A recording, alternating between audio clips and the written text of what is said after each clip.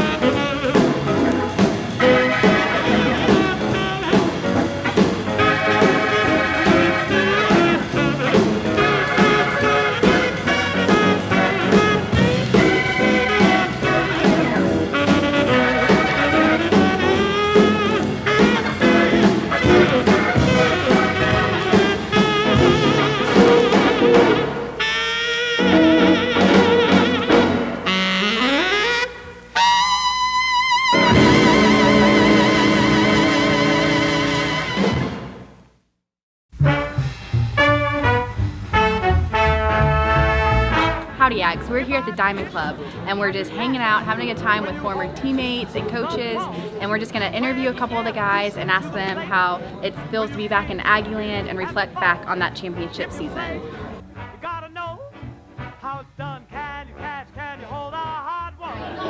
It's great. It's been a long time since I've gotten to come and be in College Station and see how things are going. The facilities are amazing. And so much work is going on campus. And it's a really great deal. It's a really great feeling to be back. It is great. It's fun. A lot of teammates we've kept up with every few years, but there's actually been a few players that I haven't seen in 17, 18 years, which is it's fun to get to touch base with them and get contact information so we can keep in touch now. Well, it's an absolute thrill for a coach to see his former players 20 years later, and they're out in the communities. They're very active in community development. They're married, they've got children, they're going through the process of life, and no, it's a thrill for me.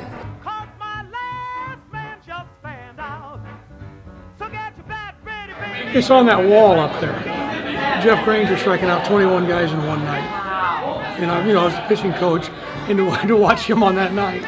And that's what's special about the '93 team, is we had 3 left-handed pitchers that all went in the first round. And they started opening weekend for us, and they didn't miss a start. They started every weekend the whole year all the way to Omaha. Winning and going to the College World Series was by far the most fun. I'd been a few times growing up to the College World Series in Omaha, but it was much different going to play, and it was cool, dreaming about going and playing there. You have people that dream about playing in the NFL or the pros, and I'd always dreamt about going to Omaha, so it was fun to go.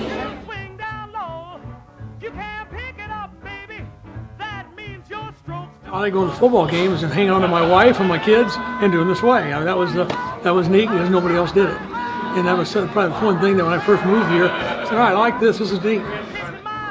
I think singing, the war hymn and stuff at the games and looking up, whether it's football or baseball, you can still look up and see the crowd and feel the crowd, so that was always good.